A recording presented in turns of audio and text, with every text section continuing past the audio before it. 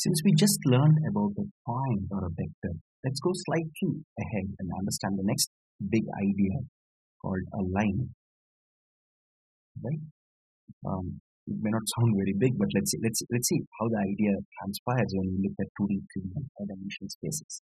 So let's look at what a 2D line is, right? Suppose if this is your x1 axis and this is your x2 axis, let's say, a line here, right? If you remember your 10th grade math or 11th grade math, we always wrote our line as y equals to mx plus c, right? If this was x, if my x1 is x, if my x2 is y, I could write my y equals to mx plus c, where m is the slope and c is the intercept on my axis, right? This is one equation of line that we all recall and remember. There's another equation of line called ax plus by plus c equals to 0. This is called the general form of an equation for line. And they both are equivalent. You can prove it because by just rewriting this equation slightly, I can write it as y equals to minus c by b minus a by b x, right? In such a case, what happens is this becomes your c here, right? And your m is nothing but this term here, right? So this is called the general form of general equation or the general form of a line, right? We'll stick to this notation because it's easier to interpret. And this is much more general, right? If my axes are x1 and x2, I can rewrite this equation as a times x1 plus b times x2 plus c equals to 0. Instead of using ABC, let me use a different notation. Because if you want to do it in 10 dimensions, how would I write? I'll have to use all the alphabet. If I want to use 100 dimensions, I don't have enough alphabets. Right. So I'll write it as, I can write as w1 x1 plus w2 x2 plus w0 equals to 0. So I made, instead of A, I'm writing W1, instead of B, I'm writing W2, instead of C, I'm writing W0, right? This is the equation of a line in 2D, right? What about 3D? Some of you might have learned 3D coordinate geometry in undergrad first year math course, or probably in some cases even undergrad second year math courses, right? For those of you who don't recall it, if I have three axes, right? If I have my axes as x1, x2, and x3. The equivalent of a line, so line is a linear surface in 2D. The equivalent idea of a line in 3D is a plane, right?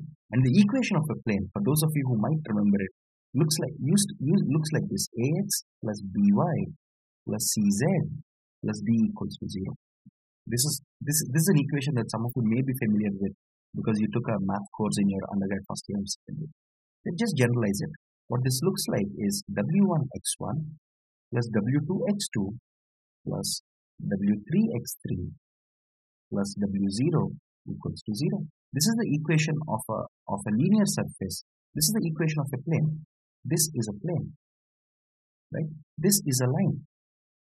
The equivalent idea of a line in 2D is plane.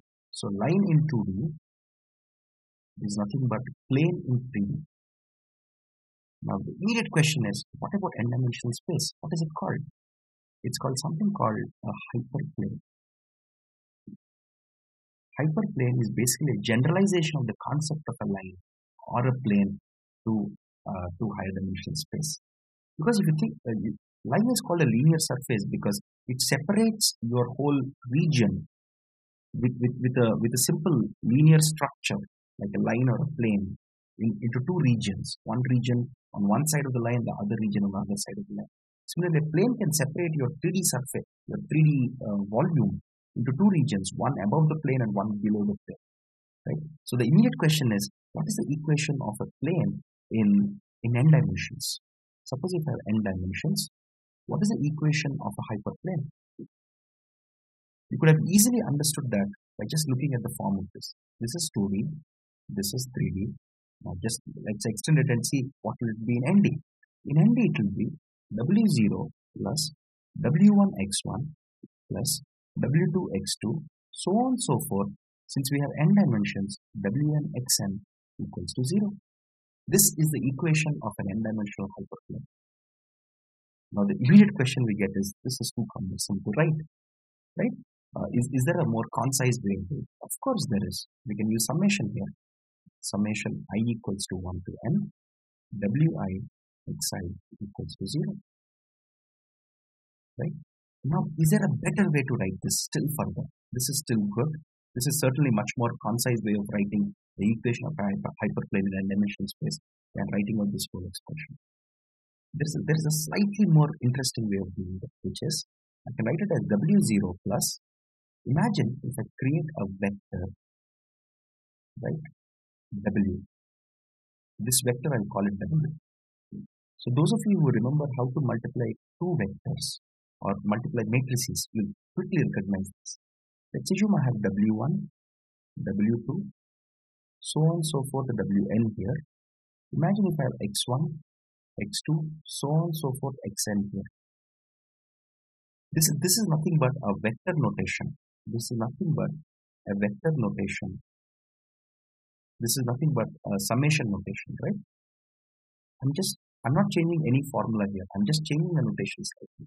So what does this product look like? So when you multiply this vector with this vector, those of you who have studied basic matrices and matrix multiplication probably in your 11th grade or 12th grade will easily recognize this. So this is nothing but W0 plus the first component here gets multiplied with the first component here, right? Which is nothing but W1 x1, and then you take the second component, multiply it with the second component, which is W2 x2, and so on and so forth. Take your last component, multiply it with the last component, which is Wn xn equals to 0. So this is a vector notation of writing, and we'll use this notation a lot. Immediately after this section, we'll understand what is a dot product, and we'll write this in a much more concise form using vector notation. Now, this vector, since this vector, I can think of this as a vector W. I can think of this as a vector x, right? This vector x has n rows, right? It has n rows, and it has only one column.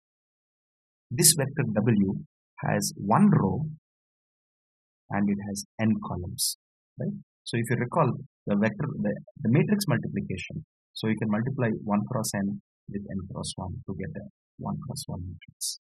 So those of you who remember simple matrix multiplication will quickly understand that what we have here is nothing but a simple matrix multiplication of a row vector with a column vector. Right? So this is how we represent a plane. We look at a plane or hyperplane in n-dimensional space. Just a while ago, we realized that the equation of a plane in any n-dimensional space is W0 plus a vector W like this, where you have W1, W2, so on and so forth, Wn, multiplied by a vector like this, x1, x2, if you have n-dimensional space, xn equals to 0. So I just told you a while ago that given any vector, if I write a vector W, by default it's a column vector. If I say I have a vector W which is of n dimensions, by default the default convention is, this is just for simplicity to avoid confusion between whether a given vector is row vector or column vector. The default notation is that I have n rows and one column. So if I write a vector x of n dimensions, I'm just writing a vector here. Okay? Let me define a bunch of vectors. I've defined a vector which is of size n cross 1. Let's be very specific. I'm also defining a vector x of size n cross 1, where I have x1, x2, so on and so forth, xn. Right? Now using my w and x, which are n-dimensional column vectors, how can I write this equation a little more concisely? Right? I can write it as w0 plus w transpose x equals to 0. Let's digest this. My W0, I've just copied W0 as is. Since my W is a column vector, I need to convert it into a row vector because this is a row vector. Right? And how do I convert a column vector to a row vector? I just apply the transpose part. So your W transpose is nothing but will give you a row vector like this. And your X is a column vector, which is exactly like this. So what I have here in a clumsy format, I've just concisely written it as W0 plus W transpose X equals to 0. Of course, where my W is a column vector with W1, W2, Wn components. And similarly, my X is a column vector with X1, X2, Xn components. So if you have to write the equation of a plane, again, planes are typically written with a capital pi. Right? When you write pi here doesn't mean your 3.1415. Pi, so how do you represent an unknown value? In algebra, you write it with X, right? So planes are typically written as pi. Okay. So a plane pi in any dimensional space can be written as W0 plus W transpose X equals to 0. If your W is an n cross 1 matrix, and if your X is an n cross 1 vector, or matrix of vector, then this is the equation of a plane in n-dimensional space. Right? You can write In to denote that this is an n-dimensional plane if you choose to. Now the immediate question I have here is, all this looks beautiful, but this W0 is still hanging around here. What does it exactly mean? So let's understand what W0 actually is. So let's go to our two-dimensional geometry, because that's where we can easily understand things, and we can take whatever we learn from 2D into a higher dimensional space. So we'll always learn ideas in 2D and take it into ND using linear algebra. That's the power of linear algebra. When I first learned about it, I couldn't stop thinking about how beautiful and how powerful it is. Now let's say I have two axes, x1 and x2, and I have a line like this. My equation of the line, let's assume I wrote it as y equals to mx plus c, right? Where x1 is your x, your x2 is your y. Now what is m? M is nothing but the slope of this line. M is nothing but the slope of this line, right? M is nothing but the slope of this line. And c is nothing but, c is called the y-intercept. C is this point. On y-axis, where does my line L intersect the y-axis? That is called my C. It is called the y-intercept. My C is called y-intercept. Right? And my M is nothing but the slope of my line. Right? Now if I write the general equation of a line, so of a 2D line, right? So general equation of a 2D line that we saw earlier is W1 x1 plus W2 x2 plus W0 equals to 0. Now let me just rearrange the terms here, and I can write it as x2 equals to minus W0 by W2 minus W1 by W2 x1. Right? Now what's happening here? This is nothing but my C. Right? This is nothing but my C. This is nothing but my Y. Right? And this part is nothing but my M, and my x1 is nothing but x. Right? Now, if a line is passing through origin, okay. So if this line L, if line is passing through origin, if it's passing through origin, what happens to C? C becomes 0, right? Because this line would have, so imagine we had a line which was passing through origin. What is its y-intercept? 0, right? Let's assume I have a line L dash. If it's passing through origin, the C is 0. And if C has to be 0, your W0 has to be 0, because C is nothing but minus W0 by W2. And if C is 0, if C equals to 0, that implies, in my general form, in my general notation here, in my general notation or the general equation of a line, that implies that my W0 equals to 0. So what we learn from this is the general equation of a line.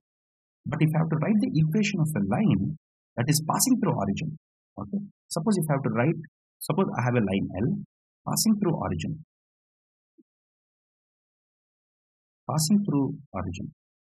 in 2D, okay. What will its equation be? By just making my W0 equal to 0, what will my equation remain? My equation will remain W1 x1 plus W2 x2 equals to 0. What about 3D? Same terminology. My W0 basically becomes W2 x2 plus W3 x3 equals to 0. In 3D, it becomes a plane, of course, right? This is a line, and in higher dimensions, it becomes a hyperplane, right? In the n-dimensional space, what does this become? This becomes nothing but W1 x1 plus W2 x2, so on and so forth, Wn xn equals to 0, which is nothing but W transpose x equals to 0. This is a very, very concise way of writing the equation of a line, of a plane. Sorry. This is an equation of a plane. Of course, this plane is passing through origin. This is an equation of a plane passing through origin. If it's not passing through origin, then the equation of the plane will be W transpose X plus W0 equals to 0. Okay, so this is the equation of a line not passing through origin. If it's passing through origin, it's nothing but W transpose X equals to 0. Such an elegant term. See, using the concept of a transpose, using the concept of matrix of vector multiplication, we wrote the equation of any dimensional hyperplane in a very, very concise, very, very elegant form. Of course, we have to add the W0 term if it's not passing through origin. Now let's understand the equation of a plane in a new way, using a slightly different geometric interpretation. So let's assume I have a plane pi. It's an n-dimensional plane, and this plane passes through origin, which means its equation will be W transpose X equals to 0, where W is nothing but a column vector with W1, W2, so on and so forth, Wn, and X is also a column vector corresponding to your n dimensions. Right? Now, if this is the equation of plane, let's try to interpret it slightly differently. Forget about the fact that this is the equation of a plane. Just for a second, let's assume W and X are two vectors. Right? We know that W dot X is nothing but W transpose X, and we know that W dot X is also can also be written as the length of W, the length of X, and cos theta, where theta is the angle between W and X. Right? So here, instead of looking at W and X as part of an equation, I'm just looking at W and X as two vectors. This is the beauty of linear algebra. So W is just, I can think of it as an n-dimensional point. So is X an n-dimensional point.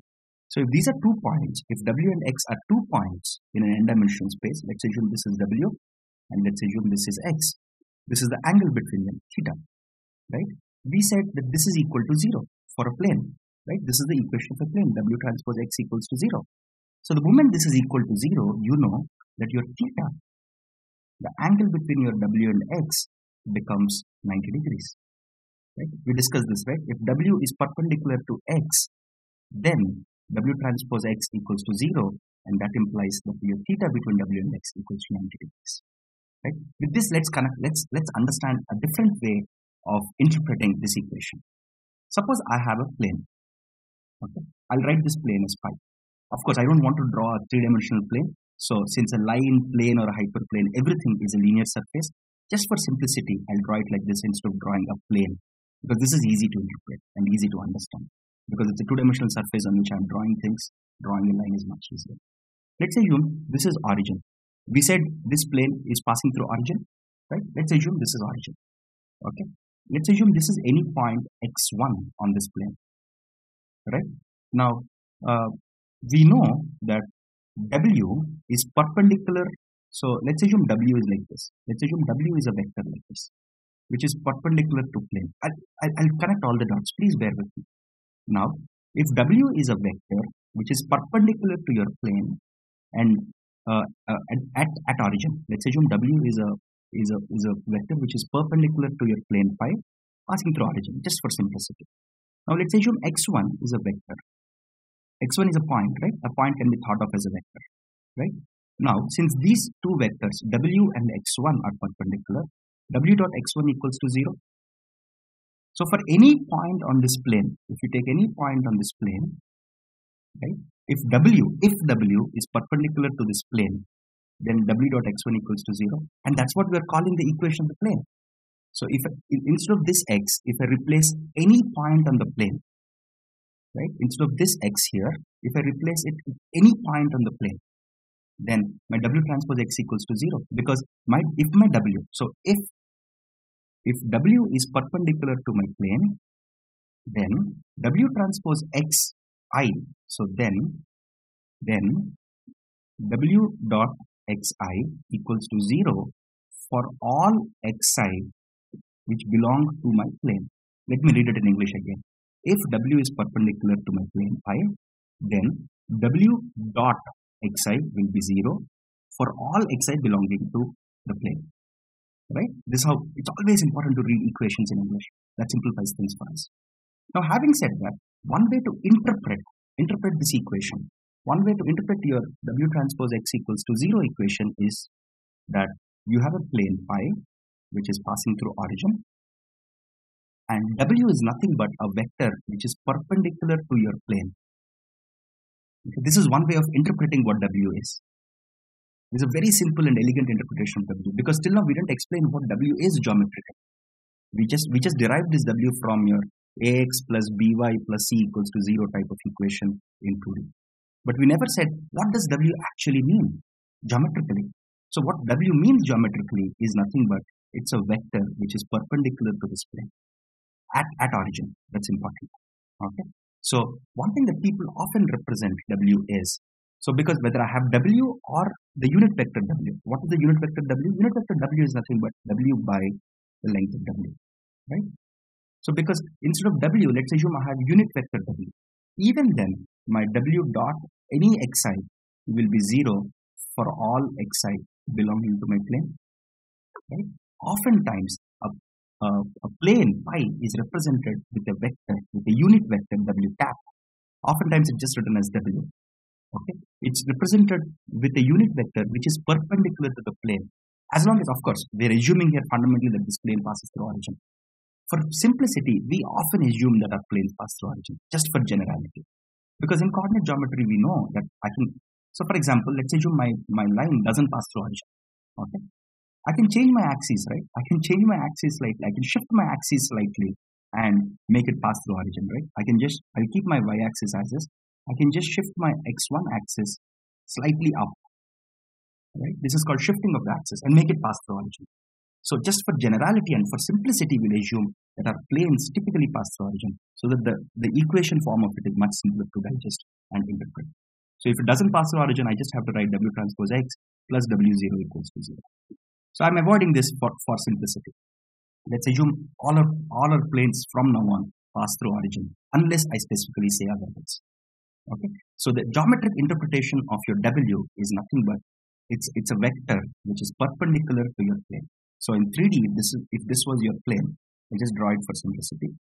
And if this was origin, right, your plane, so your W is a vector like this, which is perpendicular to all the points, on this plane. Okay, the same. The math just works even if you go into 2D, 3D, 4D, ND. That's the beauty of it, as I kept repeating myself.